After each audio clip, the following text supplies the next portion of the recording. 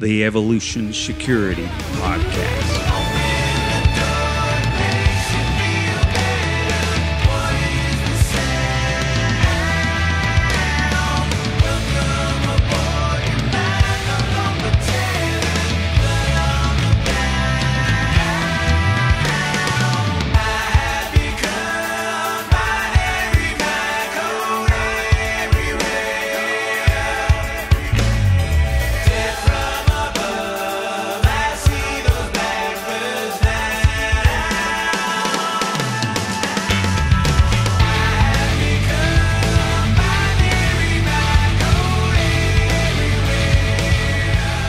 Good evening, ladies and gentlemen. My name is Erick Davis. You are listening to the EvoSec podcast. I am one half of the Tactical Twins. Aaron is still recovering from his surgery, but he's going to be back real soon and really appreciates all the well wishes. So thanks for that. What I will say is that I am joined by a few guys becoming known as the Rangemaster Chess Club. Am I correct, guys, in that? Yes, sir. I think that's an accurate description of you guys. You guys definitely bring the intelligence and really an awesome group of guys. So I think that's a good title for you guys. But anyway, I've got John Hearne of Two Pillars Training, Lee Weems of First Person Safety, and Erick Gelhaus of Cougar Mountain Solutions. Guys, welcome to the show. It's awesome to have all three of you on the show. Yeah, thanks for having us. It's nice to be back. So let's do a quick, we don't have to go into huge details because I'm going to point everybody back to previous shows that we've had all three of you guys on. But Erick, let's just go ahead and start with you. Give us a summary of your bio, buddy. So Erick Gelhaus from out on the West Coast, did a full career in law enforcement and a lot of what that entails: patrol investigations, gang suppression, being a teacher in the office, some other things. Former military, both the Cold War and the Global War on Terror. Started teaching a gun site in 2000 after I've been there a student for a few years. When retirement hit, I hung up my own shingle. I've been doing some writing, went to grad school, which is probably where the nerd side of me completely came into view. And been fortunate enough for John and Lee to let me hang around with them. Cool. Well, I'm sure that they appreciate your company for certain and what you bring to the table. I'm sure we're going to get into a little bit of jabbing here shortly. I feel it coming. John, go ahead and give us a bio, buddy. John Hearne, started in law enforcement in 1992. Picked up a master's degree along the way. Thought I was going to go on and actually get a PhD as a career, do the law enforcement thing on a part-time basis. Found out that I really enjoyed working with law enforcement. I have been a staff instructor with Rangemaster and Tom Givens since 2001. And I'm in the third year of having my own company called Two Pillars Training. The two pillars are basically peer-reviewed scientific research as well as real-world best practices, trying to bring those two things together and maybe offer some other produce some offerings that aren't commonly seen in the training world right now. Yeah, some of your lectures are, phenomenal. We can hit on a little bit of that for certain. Folks need to get out and train with all three of these gentlemen. Well, Lee, give us a quick bio, buddy. Lee Weems. I live in the state of Georgia, and I've been a peace officer for 24 years. Along the way, I picked up a master's degree, and I work part-time as a college professor teaching various political science topics. I'm one of those rare beings indeed, in that I was a gun guy that got put in charge of an agency for a while.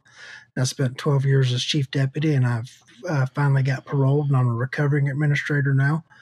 And spend all of my time a full-time trainer on the law enforcement side, in addition to the college stuff part-time. And then I'm a staff instructor along with John for Rangemaster.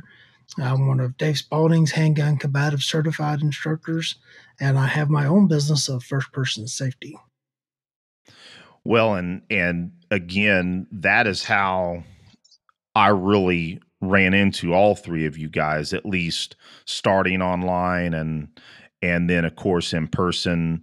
Erick was in my Rangemaster IDC, my first IDC class, and then of course just finally got to meet Lee and John at Rangemaster TACCon 23.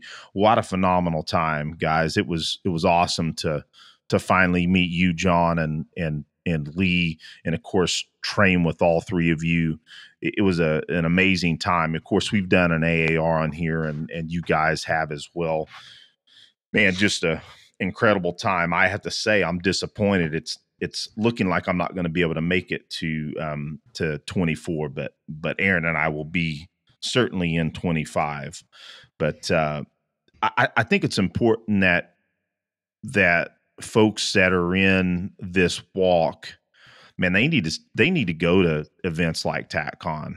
I mean, it was our first TACCon, and I've been knowing about TACCon for years. So, and some of it was trying to get into events in the past, and I would be deployed or I would have something going on work-wise. It just didn't work out. But it delivered beyond anything that we really anticipated. I mean, we knew it was going to be awesome, but man, what a great time. So it was awesome to be there with you guys. And you guys, again, brought awesome instruction.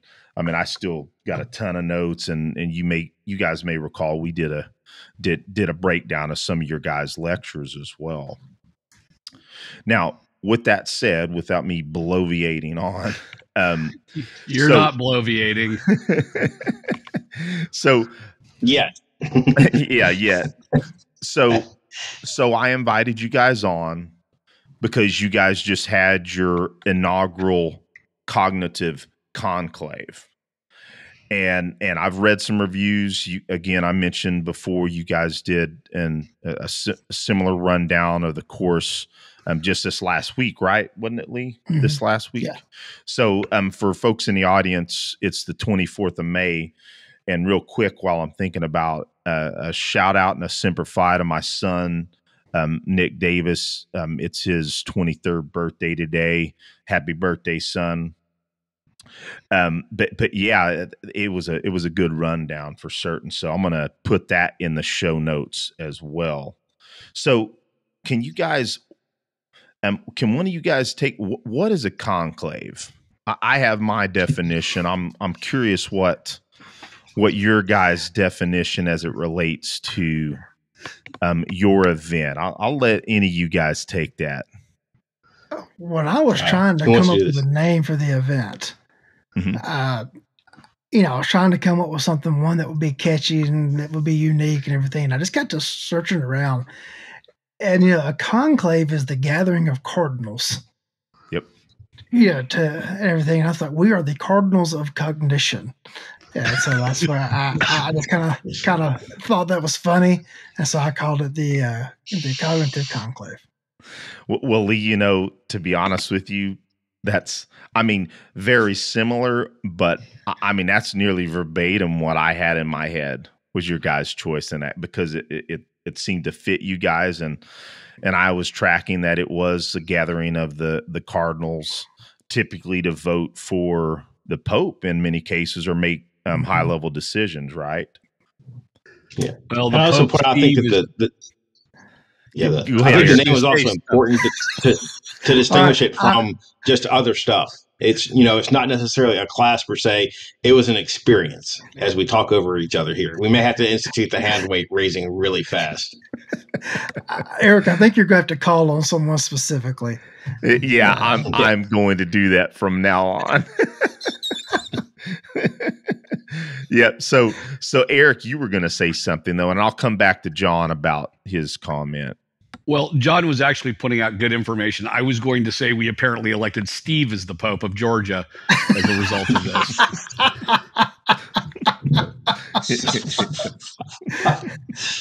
That would be the magnificent Steve. We should have had him on as well, to be frank. Steve Havey is a very dear friend. He's been very pivotal in the growth of my business. And I would jokingly refer to him as the director of engineering. is his official title in our organization. And he makes a lot of the behind the scenes stuff happen. He comes up with apparatuses or apparati, however you want to say it. Apparati. You guys taught me a new word with the apparati the other evening. and I like to think that I have a pretty decent vocabulary, but I hadn't heard that one. Yeah, he comes up with lots of great things. Help. Class shows up, and Steve remembers all their names and everything. I come up with my own names for them in my brain so I can separate them. Steve actually knows their names, and we'll be at dinner after a class or riding back home, and he'll start talking about somebody and something in their life story or whatever. Who? Yeah, the guy third from the left on the and he's just such a great people person, and not enough good things can be said about him. Well, very true. I think we need to have him on the show. Of course, I've been hearing about him on your show, and he sounds like an outstanding guy. I should have thought better and made sure that we invited him on as well. And you speak of the name thing, the name game, as I think Craig calls it. That's something that always impressed me about Craig Douglas. Man, he at least midway in the class, he knows everybody's name. And in our classes, I'm trying to get better at that. But that's difficult. I do okay for the duration of the class, but after a dinner the last night, it's usually a brain dump. And I'll remember you. I'll remember what I had you to class, but not your name. Sorry, I suck. I mean, we're all different humans, Well, guys, real quick. So, as I was thinking about how to talk about the Cognitive Conclave, is I kind of thought about, number one, there's a lot of classes, all of us have been to them, where you're learning to run the gun, and those classes are important.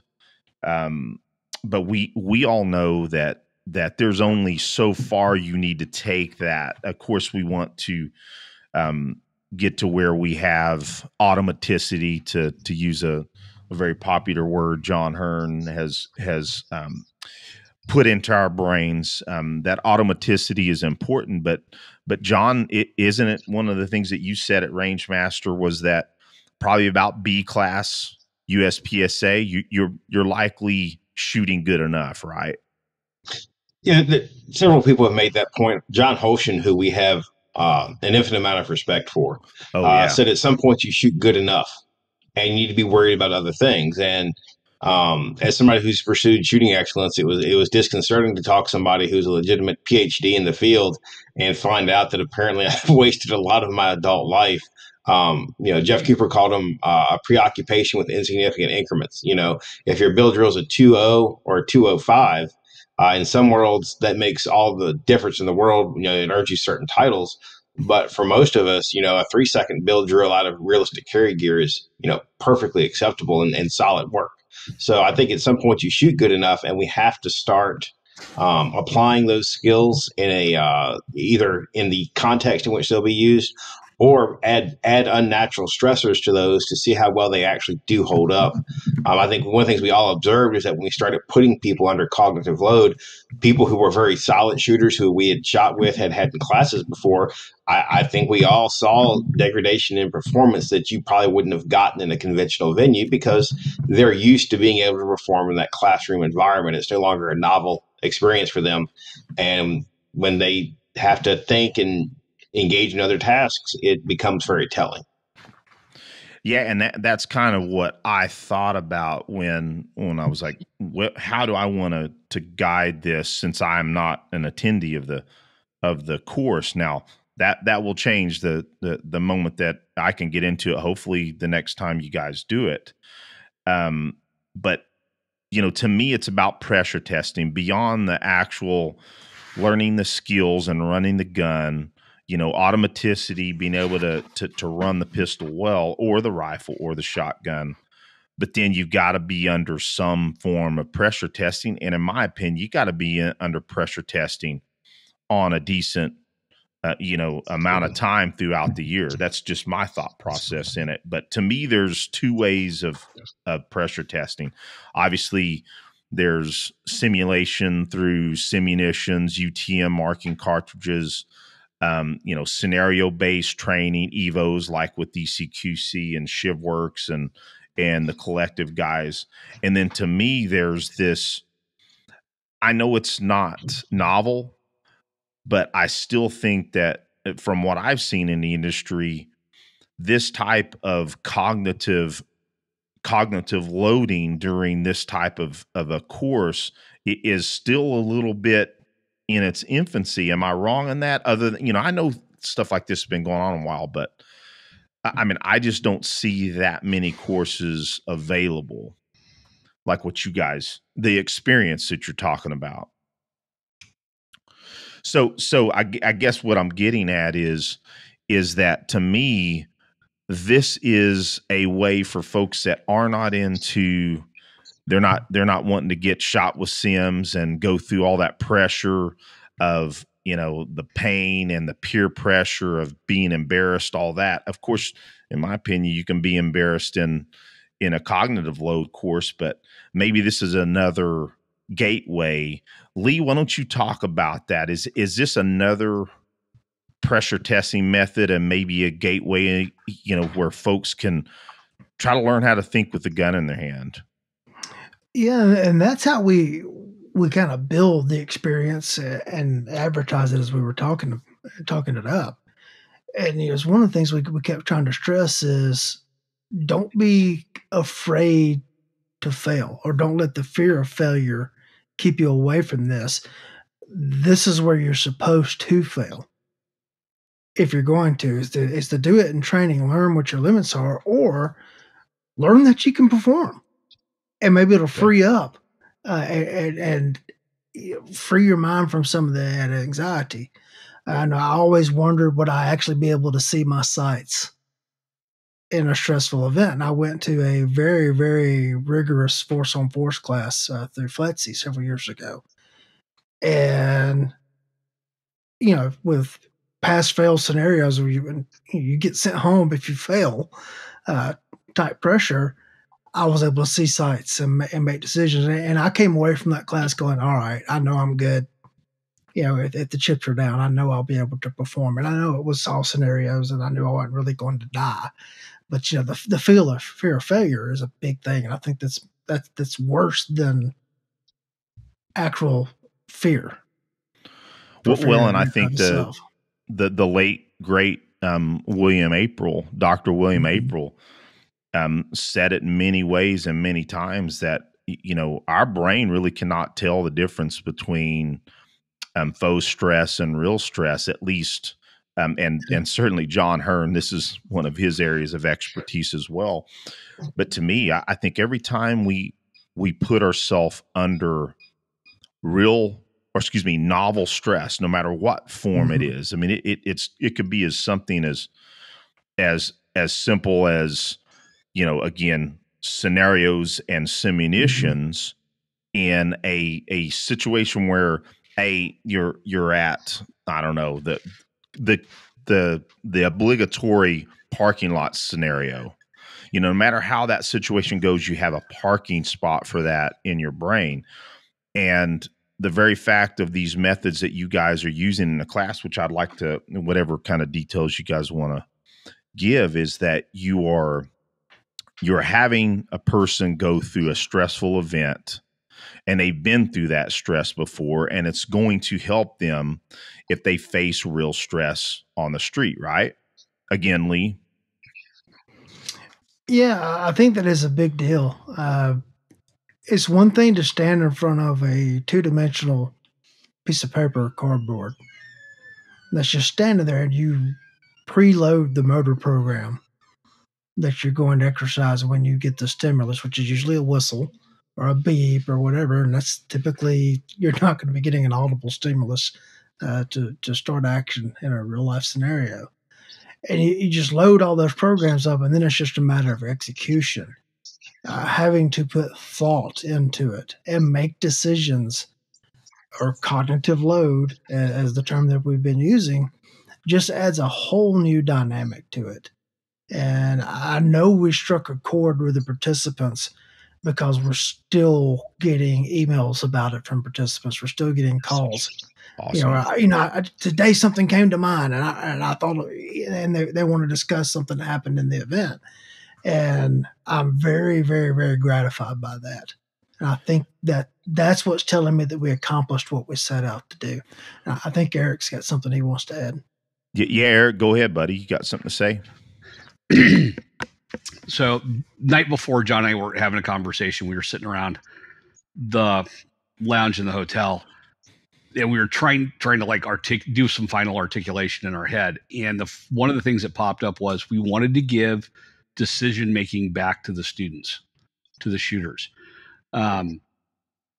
Far too often, it's draw, shoot this, that number of times, and a lot of times you'll see decision-making drills that are live fire. We shoot the red triangle, or if we tell you to shoot the blue square, whatever number's in it, the number it is, right? So they're getting told what to do, even though it's in theory judgment. The students being told how to solve that problem, and our goal was to set up problems that they had to identify, then identify the solution, and then deliver the solution to it. Let's take a minute to talk about our sponsor, Origin. Origin is growing and expanding exponentially, making all their products in the USA without compromise. Of course, they make the best jiu-jitsu gis on the planet, no question. But they have products for the everyday person. Check out their 100-kilo hoodies. I've been wearing my Path hoodie almost nonstop, and Aaron loves his new zip-up version of the kilo hoodie. Both are unparalleled in warmth, stitching, and quality. Need blue jeans? Check out the Delta 68 jeans. Strong yet soft and super stretchy. Made of a cotton poly spandex blend, which is light and stays cool and dry. These jeans are named after the brave Mekong Delta Navy SEALs who traded their issue uniform pants for tougher denim blue jeans to get the mission done. Origin has also disrupted the hunting industry with their new line of nano-wool base layers, body lock, stow jackets, and their Nova Lock insulated jackets, all in the new innovative Raptor camo. If you need jiu-jitsu gis, Jocko supplements, or any of the products mentioned, go to our show notes and click on the affiliate link and use EvoSec10 at checkout. Now back to the show. Guys, I'm not trying to read you guys' minds about some of the drills you got. I mean, I have a working knowledge of some of what you guys did, but rightly so. We don't want to give away all those details, but already from some of the discussions, I've already set up a few drills that my son's going to be here this weekend, and we're going to play around with some cognitive loading at the gun range between myself and my son. And to me, it was kind of an epiphany. It's like, why? I mean, I know I need to do this stuff, and I know of ways that I can induce this kind of additional stress in a fairly easy way, or at least for some of the drills. And why have I not been doing it? And really, guys, it was hearing you guys mention this coming together and then also the event taking place, that it's like, why on earth am I not doing some form of this in my own training? So I'll let you guys know how that goes. My son, he doesn't know we're going to be doing some of these drills, so I'm kind of pumped about it. So are you there, Erick? I thought you were going to say something and I lost your vocal there. Oh, no, I've got a weird allergy cough that I'm trying to stay muted on unless I have to talk, but John definitely wants to talk. To kind of tie on to what Erick was saying, one of the things that the shooting industry is good at is cranking out a lot of high volume classes. And part of that is of the experience you get is necessitated by cranking a lot of people through. A lot of classes are just square weight and drills because they're very profitable and easy to deliver, right? But the problem is, as part of those square range drills, there are a lot of critical decisions that you will have to make in the real world, right? That are completely stripped from you. Like, for instance, even which target to shoot. You're going to shoot this target directly in front of you. One of the things I loved about one of the blocks that Erick ran was there were two targets in front of you, and you weren't told which of the two you would have to assess and or possibly shoot.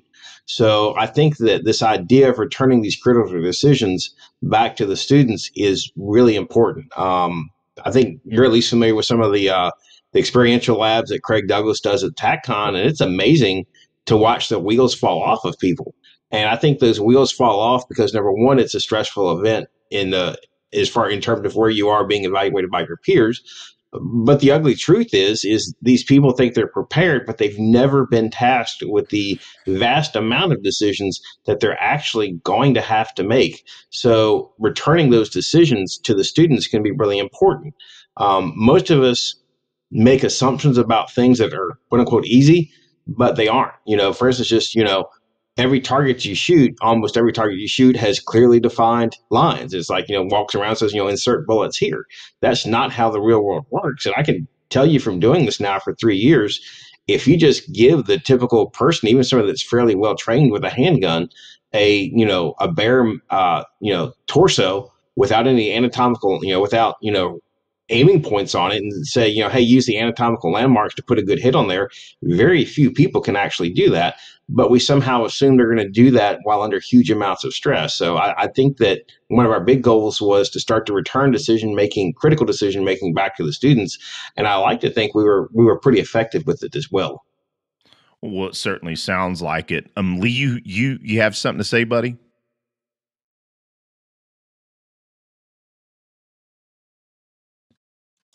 Lee, you're muted. Well, Steve wasn't here, so somebody had to do it. What do you have to say, buddy? Go for it.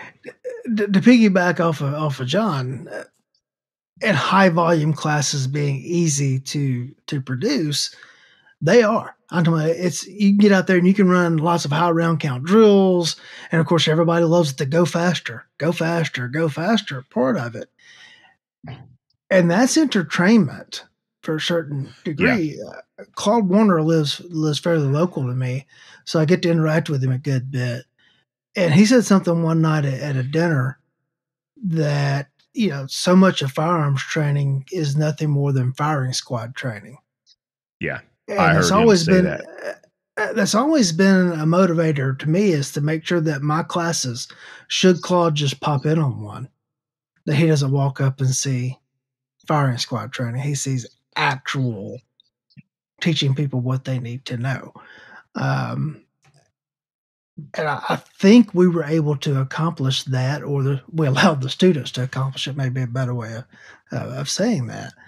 I think people realized that just to get the gun out quickly is important, but shooting as fast as you can may be a detriment. Yeah, I definitely would like to talk a little bit about that, because that was something that you guys spoke about at TACCon. Was not shooting beyond when you can stop shooting, not make a bad decision beyond that point, right? So maybe we can hit on that here in a second. But yeah, I think you hit something there, Lee, that I think is important to me, and what I'm concerned about. And I'll ask you guys this, and I'll ask in order. Are we in fact seeing an increase in the training the training community, folks that seek out training? Are we seeing an increase in individuals that want this type of training, or is my concern that, hey, is it still going to be this high bar that folks just, it's not as interesting to them like the entertainment, like you said, Lee? And I'll ask you, Erick, are you seeing an increase in folks wanting this type of training, this decision-making training? I'm not seeing a swell of people who haven't been exposed to it raising their hand going, ooh, I want to do this. What I'm seeing is when people get exposed to it, they're like, I want, where has this been? Why haven't we done it? And I want to do more. Right. And I'll have maybe 10, 15% of the folks go, I don't need this. All right, I'm not going to fight you. But I'm seeing a lot of folks going, why haven't we done this in the past? And there's a retired Army colonel who did a bunch of doctrinal writing for the Army for years. I know John knows him, first name Clint, and had him in a class. And I was kind of beta testing some of my Rule 2 and Rule 4 stuff that was part of the conclave. And when we started talking about it after I had all the students run the drill, it was like somebody turned the lights on in a football stadium.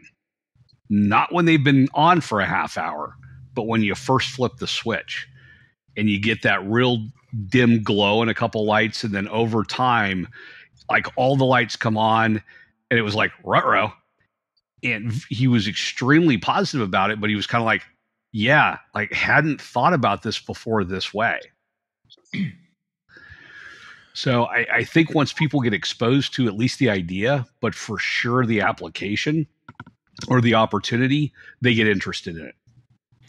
Well, what my concern is, and you guys can probably, you can probably empathize with this feeling that I have, is that I've been engrossed around a group of people for 20 years.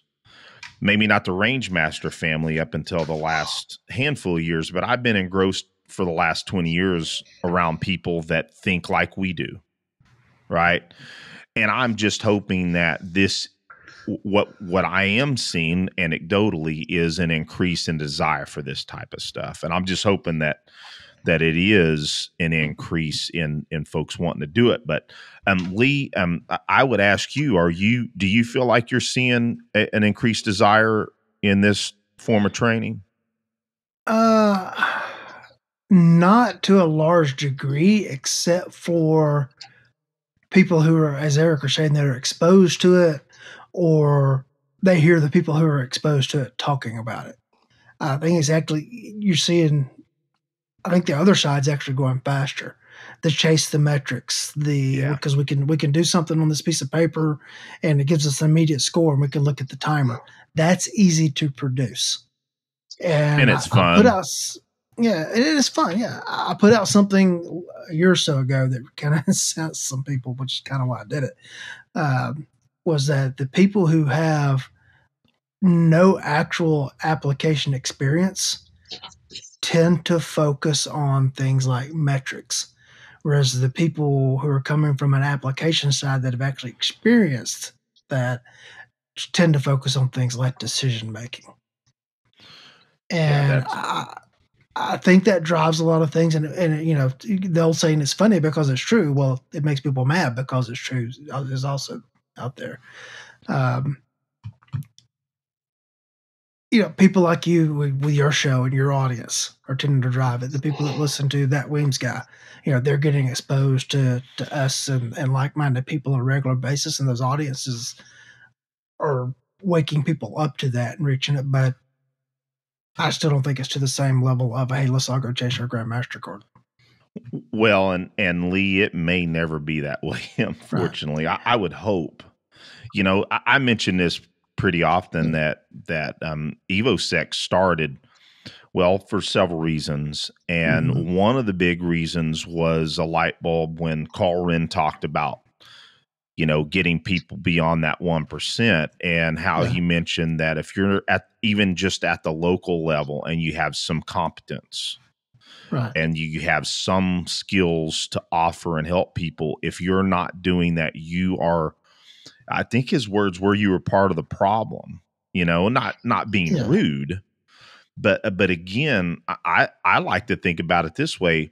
What would happen if we got people past the 2%, and just that additional percent is double the people that we have currently in the industry. And I'm thinking, getting people past 2% will be, in my opinion, monumental. And I'm just hoping that we're heading that direction. Frankly, that's just my thoughts. Well, Dave Spalding and I had a text conversation this morning, and he sent me a link to a podcast, and he said, listen to the first 3 minutes of it and tell me what you think. And it was a preacher. And the preacher was talking about, you can get some people that tell you that, man, I've got 8 Bibles. I've got a King James. I've got and like the 8 different translations of it and everything. Well, what's in it? What's in them? And they can't tell you.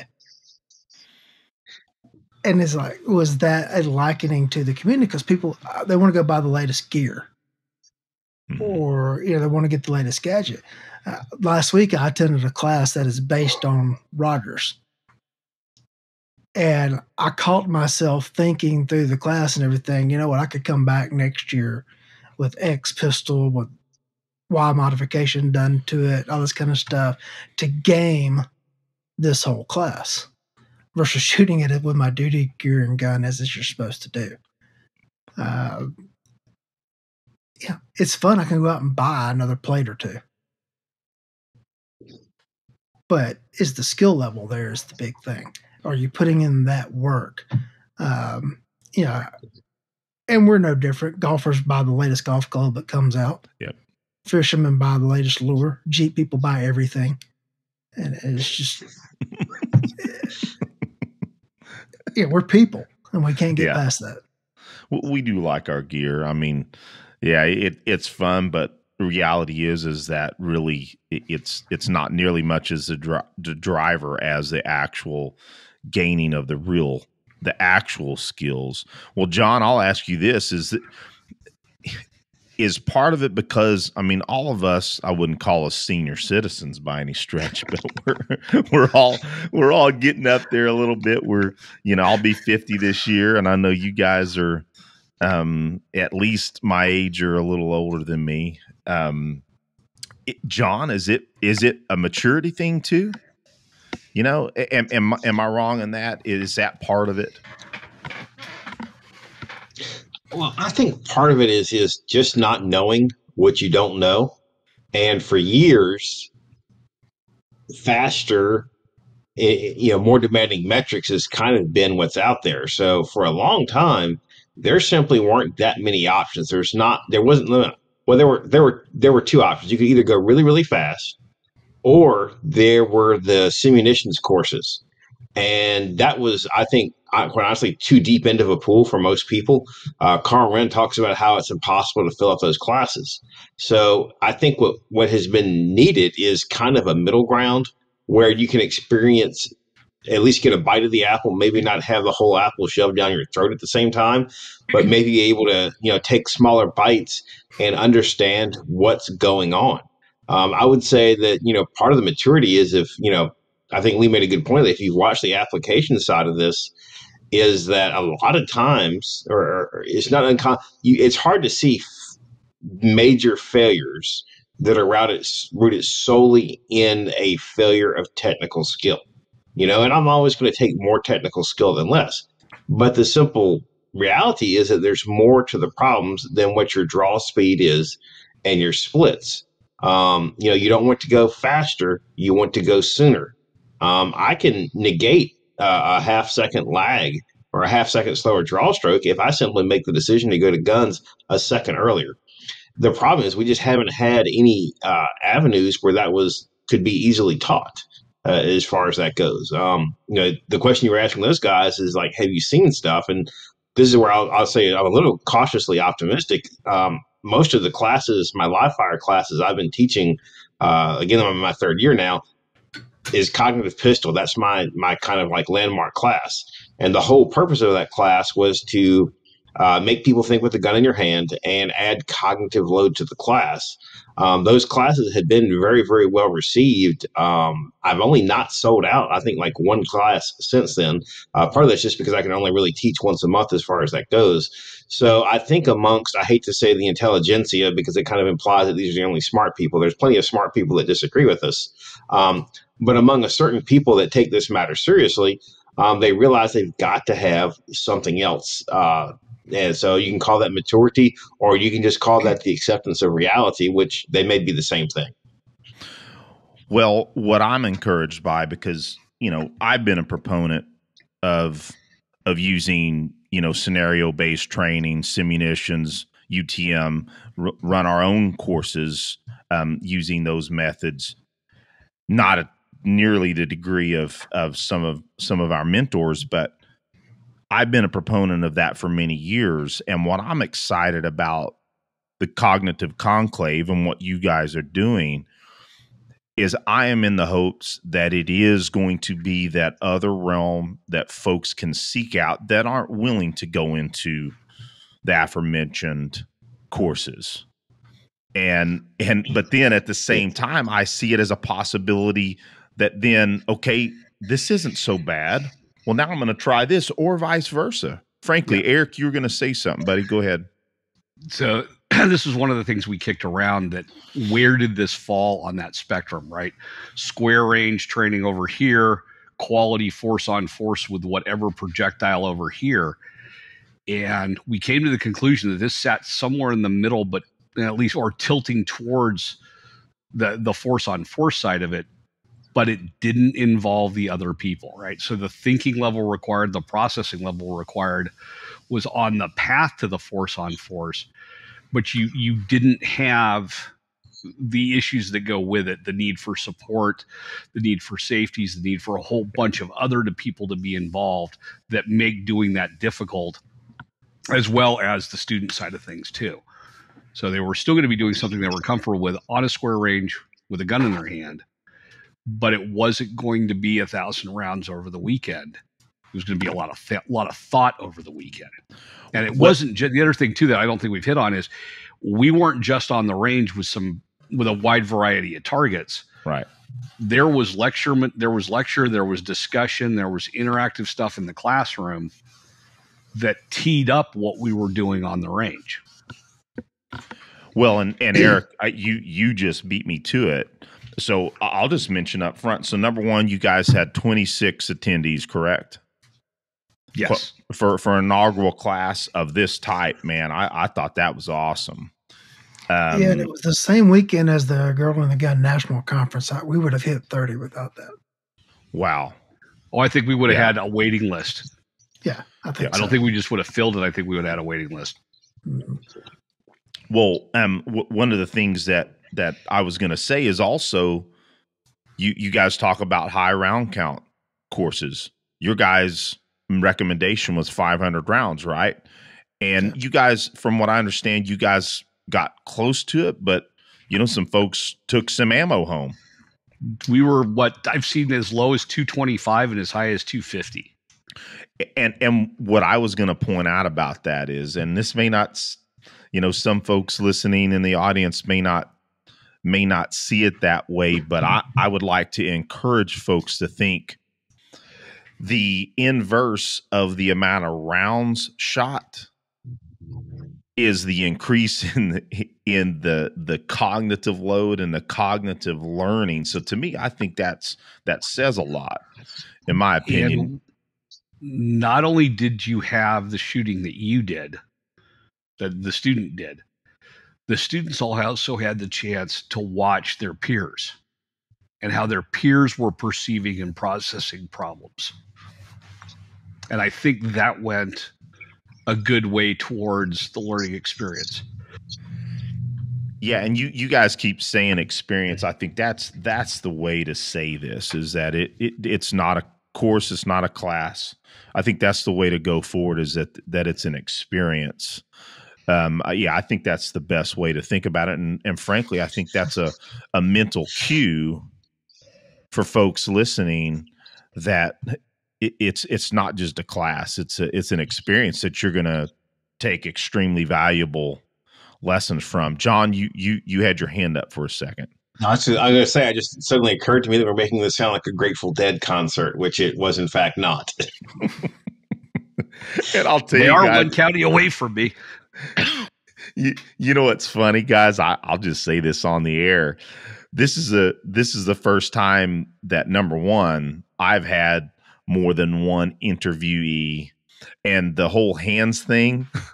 is new to me. But I was gonna joke with Lee that, hey, this is my first attempt to copy some of what Lee's doing and having 15 people on a show.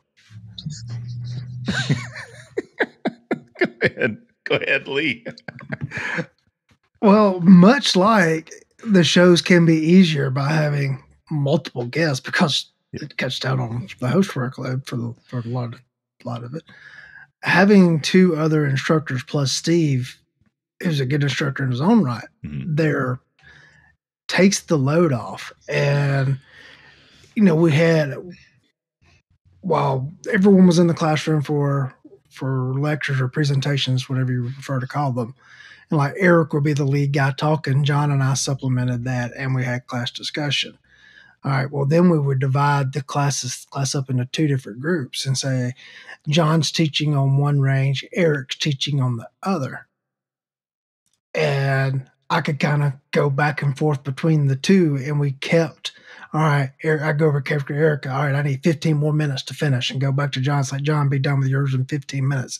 And we were able to coordinate and tie all that together and keep the students moving and engaged the entire time. Now that there was some time where like you had one person shooting, well, that means everybody else is standing around while one person shooting. But for the most part, we were able to keep all the people engaged. It was easier on us from a presenter standpoint as you didn't carry the whole load for 2 days. Yeah. And I think that was great. And we had 3 different perspectives that were all complementary of each other, putting out the material. Plus, there were some heavy hitters in the student cadre. It sounds like added a lot. Some of them I know. Yeah, they added a lot to the content. Well, and I think you hit it on the head. And guys, I will not feign to have your guys' teaching experience within the firearms community. Of course, the bulk of my expertise is in the empty hands side. That's where, for many, many years, starting when I was in high school, when I started teaching martial arts. But so I do have a lot of teaching experience. But what you just said, Lee, about having, again, I've been in your guys' classes or in your lectures. You guys certainly complement each other phenomenally. But to what you said, any of the classes that I've done with my brother Aaron, and frankly, my son has been helping me do some of my courses here. Man, anytime I have either one of their help or Brian's help, man, it just runs so much smoother. When you have that second person to I don't know, balance things. But I'm imagining from how I know you guys now, even though I've only known you guys for a few years, I'm sure that was a key portion of your guys' class. Well, we've done enough stuff with each other, either on the phone or on the podcast, to be able to bounce off and to kind of know where, okay, I know where John's going. There's going to be a gap here that dovetails into something I want to cover. I can bounce in, hit it, bounce out, and John can keep going. Or, vice versa with Lee's stuff too. We've just had enough exposure to each other to know where and how and when we can make those additions. So it does help. I think that, it's like an executive term now, but I think synergy is very much a real thing. I made the comment before, when the 3 of us got together, we had a basic outline of what we were going to do. I knew it was going to be a solid program. I figured that we'd run a solid first run, and then we would take notes, and then we'd use that to make the next one a lot better. And I think one of the things that absolutely stunned and amazed me was, like, we turned out a solid product right from the word go. And based on the feedback we've been getting, the students are like, we can't take anymore. We were trying to figure out what we're going to do next time to add to this thing. And for only having fired that, 250 rounds, we had completely fried people out just with that little bit of work. So I was amazed at how well the 4 of us worked together, because again, I got to say nice things about Steve. You know, Steve and I like to make gadgets. The difference is if you ask me to make something to accomplish something, mine will have twice as many parts as whatever Steve designs and will be only half as reliable.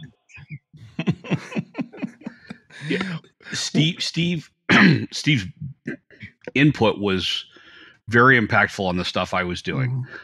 Steve set the conditions and set the equipment to allow me not only to expose the students to what I wanted to expose them to, but to also collect some data that was kind of secondary based on some research studies that I present that aren't as complete as I'd like them to be because they don't get into skill sets or techniques that I tend to prefer. So they kind of hit partial, and I wanted to try to collect some data with those other things. And Steve was able to give me what's the phrase we're using, Lee, for Steve's stuff? Apparata. The apparati to let me get some of that data and to make the students work at solving the problems. Yeah, it sounds awesome. From what I'm gathering from the AAR that I read, and of course, Lee, the show that you had with your brethren here on this show, it sounds like it went awesome. And I would digress a second. So I'm assuming apparati is the plural of apparatus. I certainly hope so. Mechanisms, target systems, whatever you want to call it. I called them contraptions. One of them. I said, "Hey, your contraptions." Steve looked at me and said, "It's not a contraption; it's an apparatus." And so I have not made the mistake of calling them contraptions anymore. So they're apparati. Well, I'm deeply suspicious that Steve may be Rube Goldberg reincarnated. That's the theory I'm working with right now. Entirely possible. It's awesome. Well, guys, we're sitting here, getting closer to an hour. Maybe I'll put you guys on the spot a minute. Maybe I can ask all three of you guys, without giving up too much proprietary information, if you guys could just kind of give an example of some of your actual courses, not necessarily courses of fire, but your modules. That's the word I'm looking for. If you could just kind of give a brief description of one of your primary modules, so that our audience out there can know what they're going to get into when they get into the course, because I believe we're going to get folks into the class. Erick, I'll start with you if you're good with that, buddy. Yeah. So sorry about that. So kind of twofold. One was looking at ready positions and information gathering. I've done the presentation at TACCon the last couple of years on ready positions and better outcomes. And it was how to take some of the stuff in the research that led to those presentations and actually bring it to life. So not just talking about it with PowerPoint, but letting people experience those things. The other part of it was taking Rule 2 and Rule 4 a bit more seriously than I think the community does on occasion. And this is not a knock. It's just, it's hard to do on square range when you have a two-dimensional cardboard target and a 40-foot chunk of dirt behind them, right? That what's down range gets a little bit of lip service, and running your muzzle across things gets a little bit of lip service.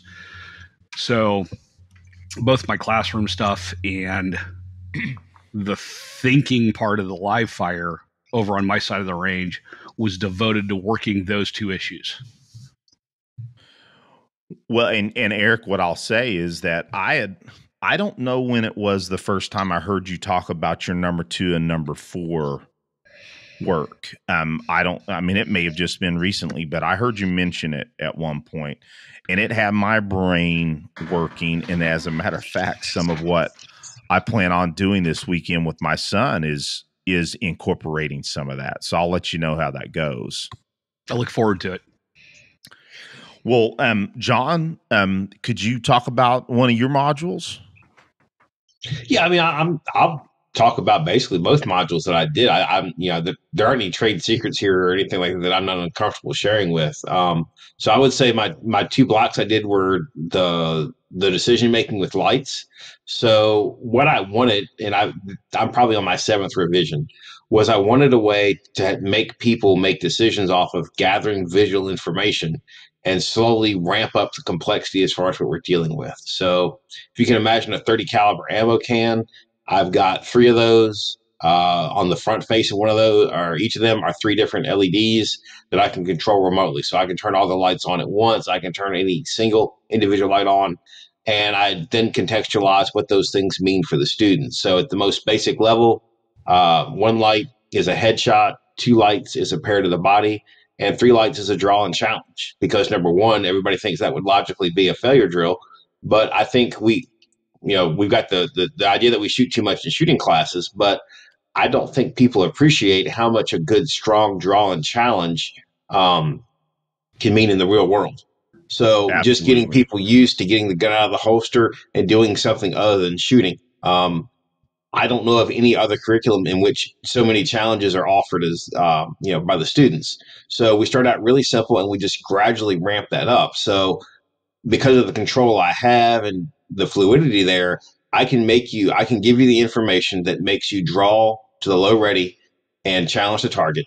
They can then make you fire a pair to the body and then make you fire a headshot. So you're basically having to make a decision to fire a headshot based on environmental information. Now, it would be perfect if it was on the target, but we can't do that.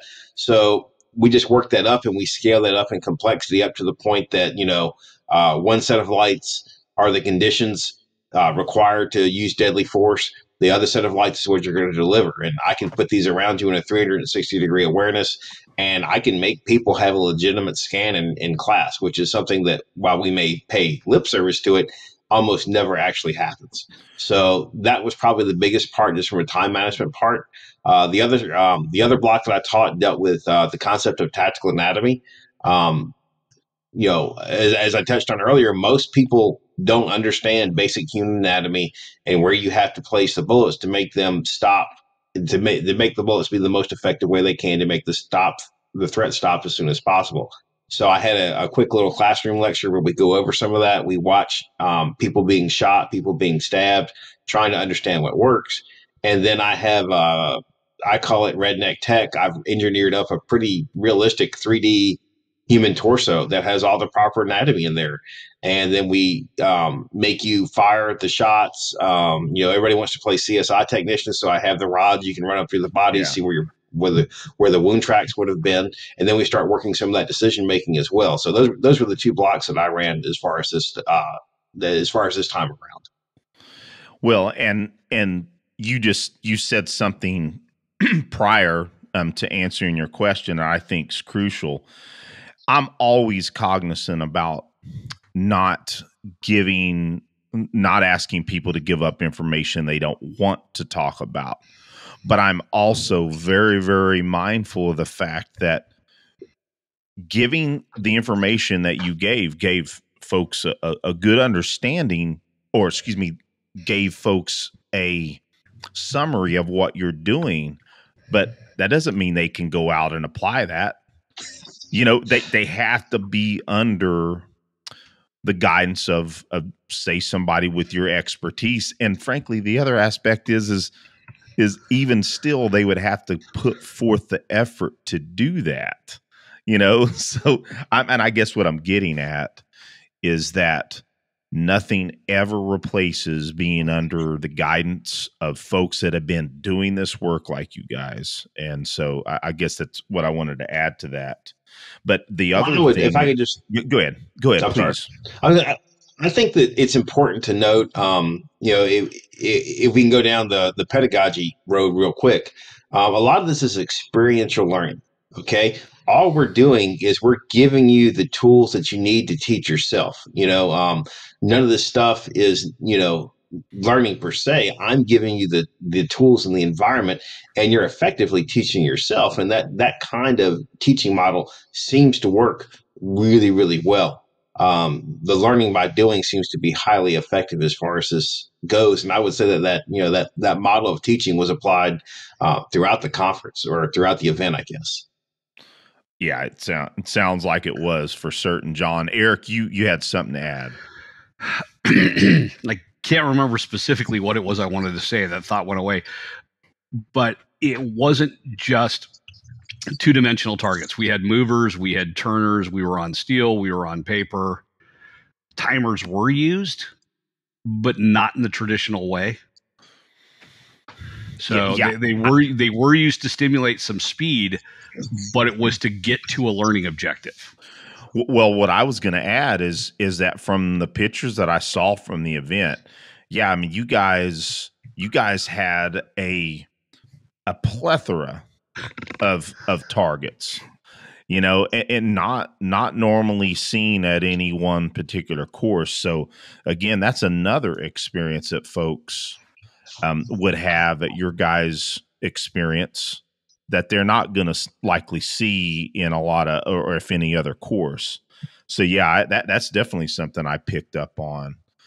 One other thing, and I want to move to Lee to talk about some of his blocks, is you guys all three have spoke this evening about, you know, drawing to the ready, you know, and how important that is. And frankly, it wasn't until I got under the Rangemaster family that epiphany came into my mind, is that I am wrong for not making sure that every time that I draw the pistol, I am not making a shooting decision. You know, so I think that's huge, and folks out in the audience need to realize that you know, you need to be under folks that are giving you the opportunity to do other things when you draw the pistol instead of just shooting. So that was another thing I wanted to make a fine point about. John, you raised your hand for a second, buddy. Well, I was going to out there that, you know, the reality is this is, you know, everybody wants to be steely-eyed dealers of death. The vast majority of defensive gun uses in this country do not involve the discharge of the firearm. That's you know there's a difference between having your, you know, training model reality versus something more like a fantasy band camp. You know, I know it's more of a law enforcement specific context, but, you know, drawing and challenging from a low ready solves a remarkable amount of problems, and it's what happens in the real world. You know. Well, and I'd like to really drive home the fact that you cover somebody with a muzzle that they shouldn't be covered with that muzzle, you could be in jail for a long time. You know, so if you aren't including putting into your, even just your personal range training, having that as an aspect of your training, then unfortunately it could get you in trouble. And so that's another reason why we implore folks to make sure that you're getting that type of training into your own practice, and especially learning under folks like you guys that include that as a fixture of your training. So now, Lee, how about you, buddy? Can you give us a rundown or a summary of at least maybe one of your blocks? Sure, but before I do that, I want to touch on the ready thing for just another Thank second you, sir. or two. I think one is you need to have a clear definition of what you mean by the ready. I define a ready position as the firearm is in the hands, and you're prepared to act, but no part of the muzzle is covering meat.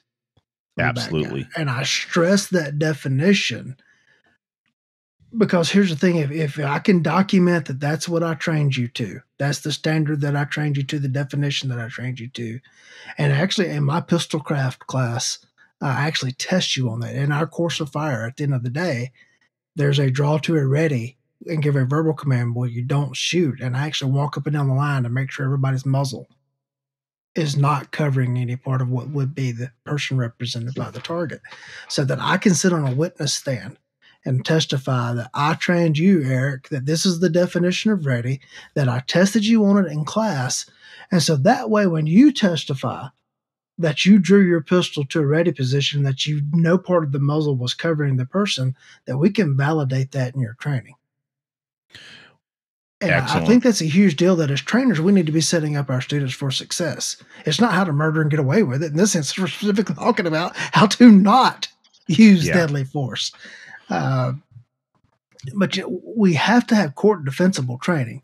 And I think that's one thing that those of us that are coming from a very strong application side background bring that the metric side of it doesn't. And I'm not saying don't go have fun. Don't go try to push yourself to the peak of your performance. There's a place for that. But you also need to balance that with other things. Don't take application advice from someone who's not able to justify as an expert witness on the use of force in court.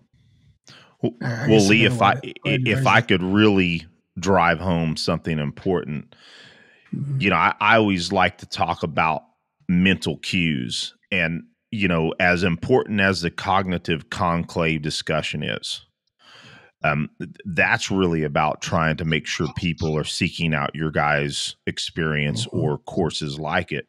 But sometimes in the middle of a show, I make the point and drive home the point that this bit of information may be one of the most important things that you can hear. And I would say what you just articulated there, folks need to really internalize about that ready position and being able to articulate what you did in a defensive use situation that likely, what is it? And you guys can correct me. I mean, I've seen the statistics running from somewhere between 85 to 90% of the time that a pistol is used in self-defense, that the trigger doesn't even have to be pulled. Am I wrong in that? Is that an over broad statistic? I'll ask John on that one. Yeah, I can't quote the exact number, but that's based on Kleck's work in his book Point Blank. But I think his finding was that about 80% of defensive gun uses do not involve the pressing of the trigger, that the firing the gun takes place in the minorities of the events. And we're not talking about actually hitting the person. We're just talking about the gun actually discharging. Yeah. Probably it's only present in about 20% of defensive gun uses. It's all about, the criminal is looking for an easy person to take. And as soon as they realize that they've made a tragic miscalculation in the victim selection process, they realize they have better places to be and more important things to do. Well, and I'd like to add to that. So I'm not at all wanting my righteous shooting, right? I mean, I'm not hoping for my opportunity to use the skills that I've developed over these years. I'm not looking for that at all. Frankly, I don't want to have to go through the experience aftermath, the legal aftermath. So if I make sure that part of my training includes this aspect of making sure that I have a properly defined and well-trained ready position, that it's likely that I could, in that situation that could have went lethal, but then I go through just a minor amount of legal proceedings. I mean, I think that's worth its weight in gold, frankly, is making sure that we're thinking about it that way. Excuse me, guys. Well, Lee, very, very well said. So as far as your blocks of instruction, you want to summarize one possibly? Sure. I only did one line fire block, so I can only summarize one. I guess other than we did some cold skills testing as well. The Bakersfield, right? We did the Bakersfield Qual, and we did Justin Dawes' 5-yard roundup. Oh, nice. Two awesome drills. Yeah. Basically what I did was, I don't mind saying it, I played a shell game with them. It was like, watch this hand over here so you don't see what this hand is doing. I made them believe that I was teaching them about a particular technique for manipulating the gun, nuclear malfunction. And that I was actually teaching a technique for that. But the whole point was to put something in their mind to get them away from what I was actually watching for. And I actually did a skills test for a particular thing that people did with a firearm. So we would have a representative time sample for it. But they all preloaded that motor program and knew what they were going to do. Well, then they were later surprised with the opportunity to perform that same technical skill. And a lot of people stopped and were sitting there looking at their gun like, what do I do? Oh, this is what I do at this point. And they were totally surprised by it. And then I put some cognitive stacking on them and force them to actually diagnose what was going on with their pistol and execute a skill. And some people performed quite well. Some people were completely overloaded, and that's fine. We need to learn in this environment. And I don't mind kind of giving away some of that because I'm actually going to change that block for next year in the way I present it. And take it a little different route, kind of do the same things, but present it in a different standpoint. Well, and guys, I would tell you that from what you guys have described tonight and what I've read and again, some of what you guys did in the course, I've heard you guys talk about before in the past. And I think the main point to drive home is that, folks out there in the audience, the next opportunity you have, and I'll just ask you guys on the air, do you guys have it on white paper again on the calendar? What are we looking at? We will definitely be moving forward with this in years to come. We have tentatively selected locations for next year will be Terre Haute, Indiana, and Oklahoma City. We don't know the dates yet, but those are probably where we're going to be next year. So Indiana and Oklahoma City. It just gives me an excuse to go home. That's right. Yep. Yeah, I'm not sure we should mention this or not, but John Holshan is very interested in what we've been doing. And if we have some concerns with range and capacity and venues, but if we can get the venues and the capacity that we need, we'll probably be bringing in Holshan as well. Nice. John was a great trainer for a lot of times. He's been off the road for a time, so he's one of those guys that you definitely need to train with. And this is potentially one of the few opportunities you'll actually get to do that. Well, I certainly am interested in what John has been doing. I'm going to say it on the air. I think I said it not too long ago. I was up in the south of Seattle for 11 years, and I could have been training with John. It's one of those baffling things. You go down the road and you figure out, man, I was sitting right there. I could have made the fast, I guess, when Marty Hayes had TACCON.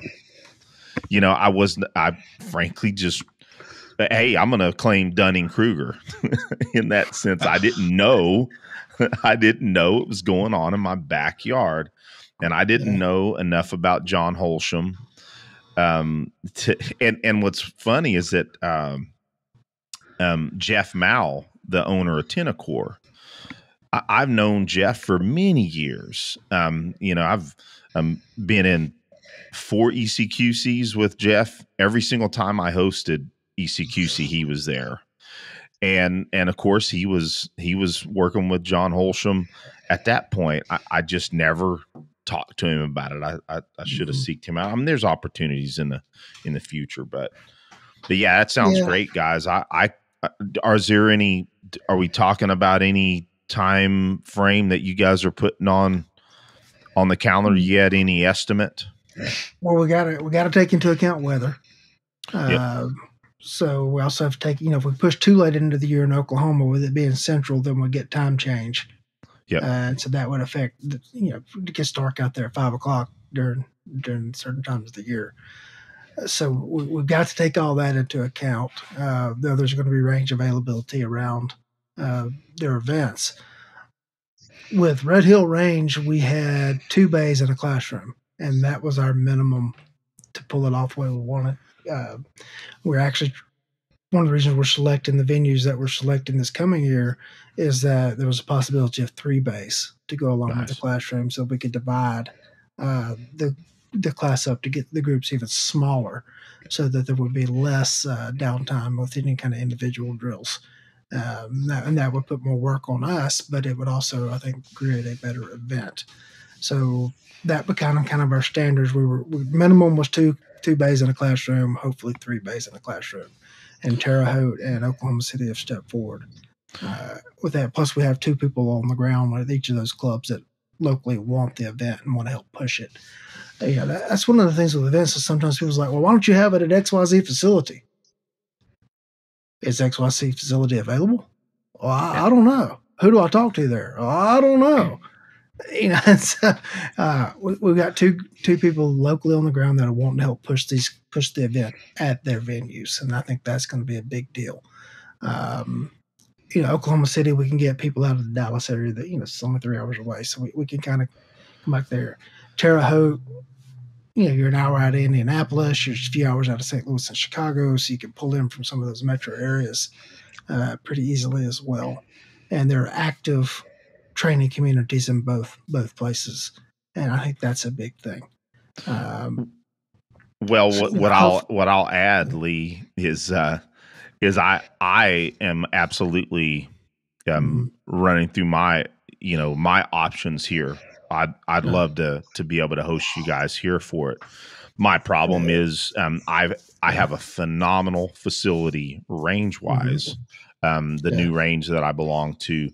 So it's very possible that I could have the 3 bays. The problem there is they don't have a classroom. Right. So I'm looking at some other options, but I'll just say over the air, I've already been analyzing my options. I wasn't sure if it's something you guys were going to want to take on the road or not, but I've been thinking about it. So in addition to just classroom, we want the classroom to be big enough to hold all of the attendees. Oh yeah. At the same time, so that we can do our safety brief, so that we can do our classroom presentations that build on to the other event. And plus, if we run into inclement weather, we've got a place to fall back. We each had other content prepared and ready to go in the event that we needed to do that.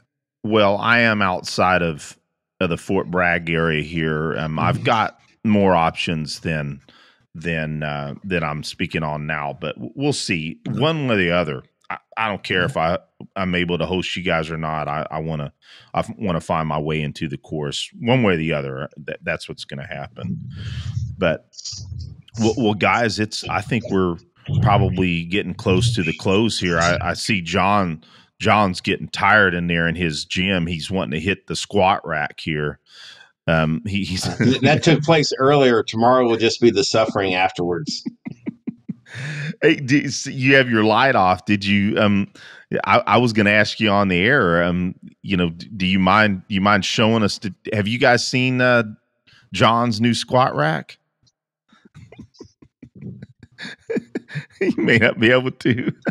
So this is the closest I have to a man cave. This was built for my business, so I got I was all training craft and stuff like that. But I finally do have a decent place to work out. I'm trying to get serious about getting back into shape. I guess the way I say it is I've been fat and I've been skinny and I've been weak and I've been strong. And I know which of those combinations I prefer. And I was trying to get back there. I got young kids that I need to stay fit for. And they're gaining weight. So I have to be able to continue to toss them around the house. I got to get strong. So that's the plan. Well, I'm digging your gym. That's for certain. The only thing that I think you need to add to it is some jiu-jitsu mats. Dude, the building is only 12 by 20 and it's full of crap. I've got to come up with a better solution for my jits. I'm playing with you, buddy, to be honest with you.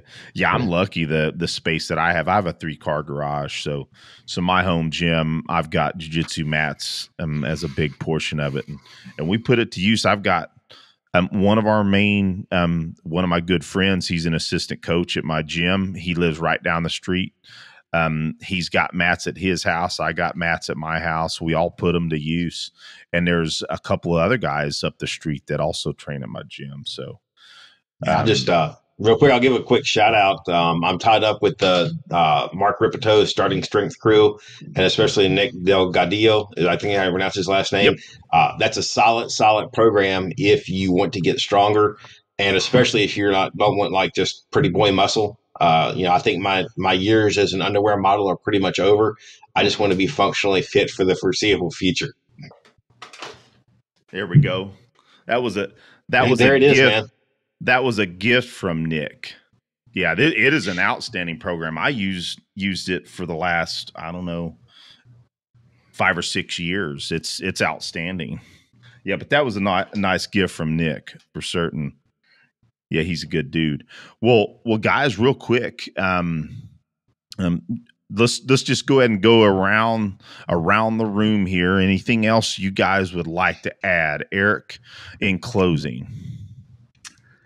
It wasn't the kind of event you could practice for. There were some questions about, like, what do I need to practice for this? Don't. Show up and learn.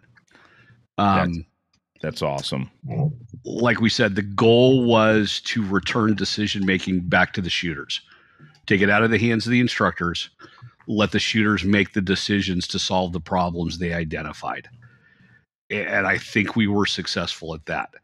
I'm not going to knock the performance shooting crowd, right? Because you have to have a level of technical skill to have the decision-making.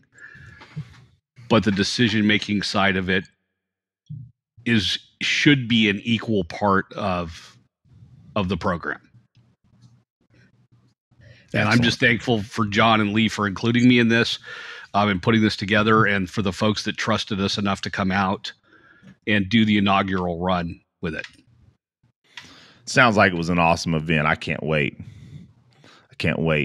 John, what you got, buddy? I was going to throw, kind of dovetailing onto what Eric said. Our most common shooting metrics are, speed and accuracy. At some point, discrimination is arguably more important than either of those. And, we just don't practice that discrimination process nearly enough. But again, just repeating what Eric said, I appreciate the people that had the faith in us. There are a lot of people that pretty much showed up based up, they knew 1, 2, or 3 of us. I mean, if they showed up knowing all 3 of us, that's their own damn fault. But I really do appreciate the vote of confidence that we got. And a lot of the success the event had was because we had a solid group of shooters who could be trusted to make the decisions along the way. So that was key for us as well.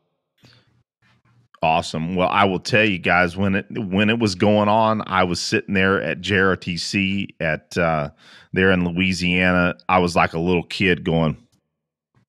You were at JRTC, you poor bastard. I was like, man, I could be learning and having a good time. Instead, I'm here in Sleesville. I enjoy my job, my day job. I'm never bored. But I'd have much rather been with you guys during the event for certain, or else I would have certainly been there. Well, Lee, what you got in closing, buddy? Just kind of piggyback there off of what Eric said about technical shooting has its place. And, John touched on that too. We didn't have anybody that was an absolute soup sandwich. There was nobody we had to pull off of the line and like, no, this is how you get the gun out of the holster. Pretty much everyone was squared away to that level of skill. We did kind of toss around, what are we going to do as the thing continues to grow and, it starts trying to attract, people in. But I think as long as we get people that are dedicated enough to the art form and the material coming, I think we're going to be okay. I don't know if there's any kind of way we can put kind of a hard prerequisite of any kind of skills on. And just to reiterate Eric's point of, there's nothing you can practice other than your technical skill to come to the class. And so it's kind of funny that we're kind of, poking the bear of the technical skill crowd a little bit, but that's the one thing you could have under your belt to come into the class and test that with cognitive load and cognitive stacking. Well, and I think I really would like to add to that and drive home the fact that really folks need to go there and simply experience it, not worry about gaming, the process or gaming the experience. Man, you need to go there and, hey, frankly, you need to go there and fail. You need to go there and experience what failures you have, what successes you have, and learn from both, right? You were about to say something, Lee? Yeah, we do need to thank Andy Stanford and Surefire. Yes. Because we did provide, Surefire provided flashlights for the winners of some technical drills. Oh, cool. So if you want to come and you just got a game and you got to win something, yes, there's a chance to win a shiny new flashlight or something there. That's always nice. Yeah. I need a new one for you guys. Got me into this this new shotgun thing. I was going to mention a little bit, but we can. Yeah, you both Eric and Lee, you guys got me started on this new little shotgun. When you care enough to shoot someone with the very best, shoot them with double out buck. if you can find it, if you can find it, man, I've been just trying to get some. I don't care if it's 9-pellet flight control. Have you guys noticed you can't even hardly find 9-pellet flight control now? Hey, go with VAG.